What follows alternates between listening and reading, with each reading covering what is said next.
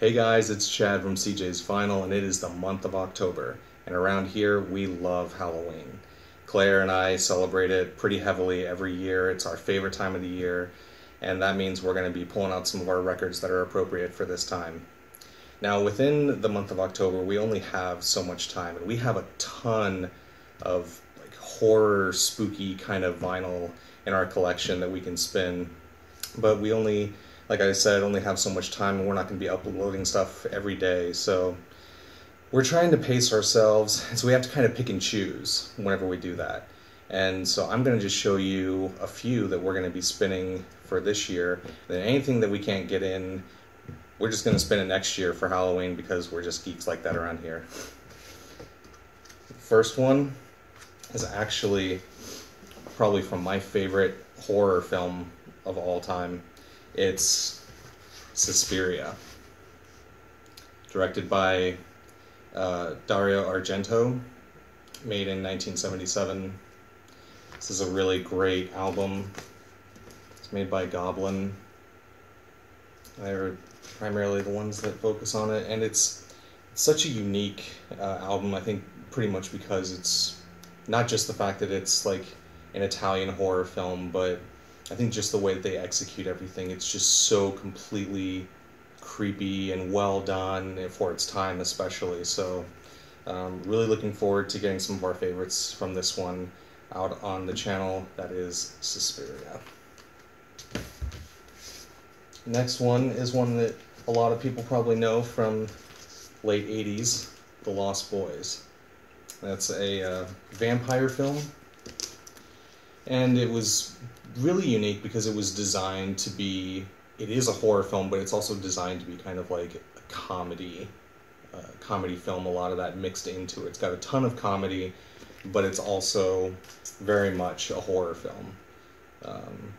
So yeah, this is excellent. There's only a few tracks from this one that we're going to be spinning, probably only like 2 or 3 maybe, but yeah, this one is pretty much essential for us for this year.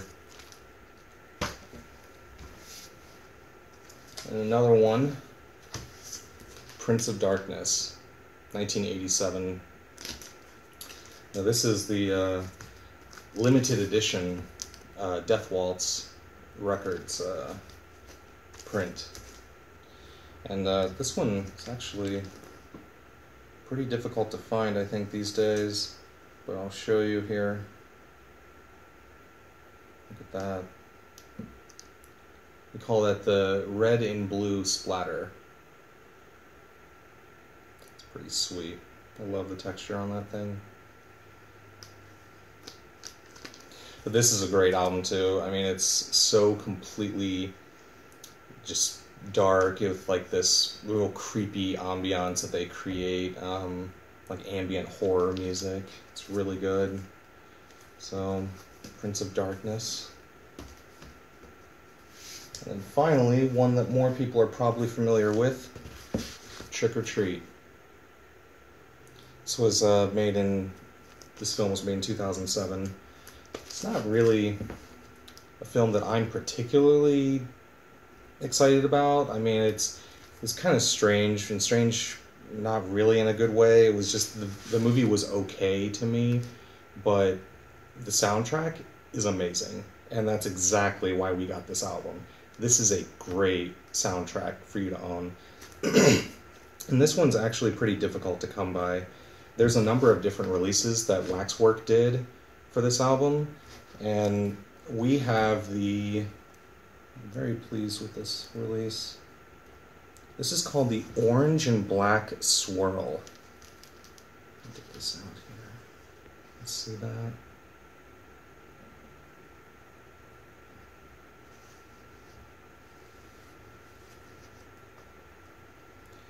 Initially, there was one that we were going to get. You can kind of see that. It's the other one. It's a 2 LP set. Excuse me. Yeah. Initially, we were going to get, I think the real popular one is called like the Candy Corn Splatter vinyl. It's it looks pretty cool, but after doing some further research and seeing all of the flawed pressings that they did of that, it created a whole bunch of pops and static in different areas, and Waxwork had to reissue and send out a lot of others to people again because there were a lot of complaints about that particular album. So I wanted to get the orange and black swirl because I thought it still looked really cool and it sounds amazing. It's perfect. So I'm glad I didn't get that other one, the candy corn splatter vinyl, because even though that one's pretty popular and also difficult to come by, that one's got a lot of flaws. So in my opinion, this is the best one that we possibly could have gotten out of all of the options that people have for that album. But yeah, Trick or Treat. It's got some really good music in it too. It's really good. So that's going to be it for this October. You know, whenever, you know, next October rolls around, we'll have to put out some more of our other stuff that we have. We've got a bunch more soundtracks. We've got some other really creepy music that we would really like to play. We just can't squeeze it all into one month because that's just going to take too much time to make all the videos. But I hope you guys like it. And yeah, if you have any other questions or anything, please don't hesitate to comment below. And I hope you guys like it. Let's get to it.